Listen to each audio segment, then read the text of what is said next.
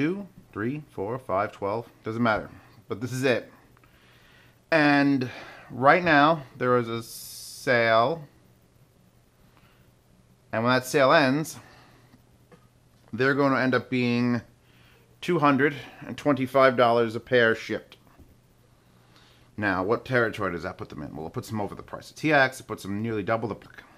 They don't suck a lot. Oh, God. There's a red blinking light on my head. You're getting fur on the speakers.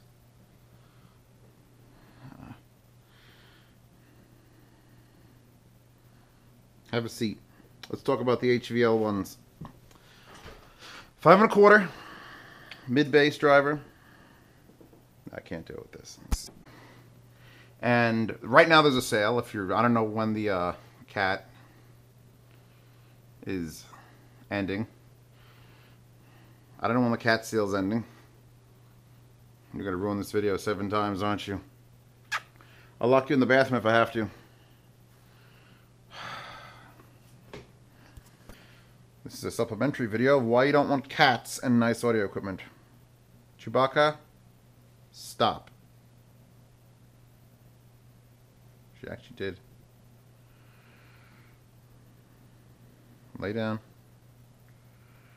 Brush your tail against the tweeter and everything. That's perfect. She's dusting. Stop. What are you doing? What are you doing?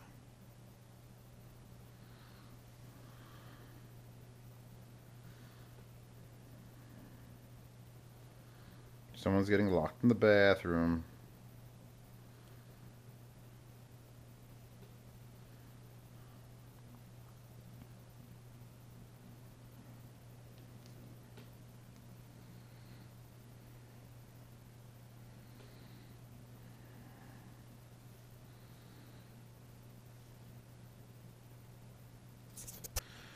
These are the HVL ones by Wavecrest Audio, and you've never heard of them. Why have you never heard of them? Because every company starts somewhere and they start small. Now, it used to be when you did that, you started literally on a corner shop somewhere selling, you know, plywood speakers out of, you know, next to crackheads.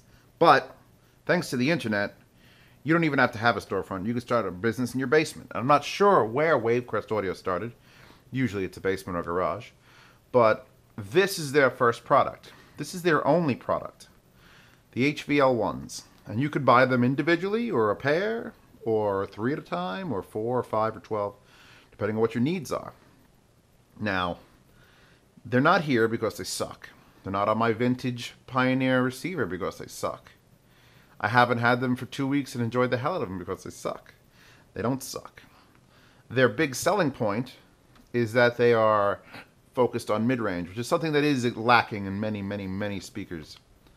A lot of them do very crisp, clear highs, and they get down as low as they can, and then the mid-range sort of just happens wherever it happens. Not these. These are different.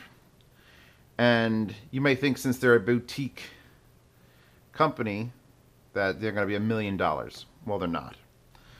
If you buy them individually, I believe they're $100 a piece. If you buy them as a pair, they're $200 plus shipping. Not sure what the shipping is on a single, but I know if you got a pair and shipping, it's $225 for the pair plus shipping. Now, what does that put them in league with? Well, that's more expensive than the TX that I absolutely love. That's nearly twice as much as the SX6s that I absolutely love. We're not quite up into the HTD level 3 levels of expenditure, but these might sound better than a lot of those. Because they're designed to be super accurate, and because they're designed to have a nice, warm, deep mid-range, they stand out.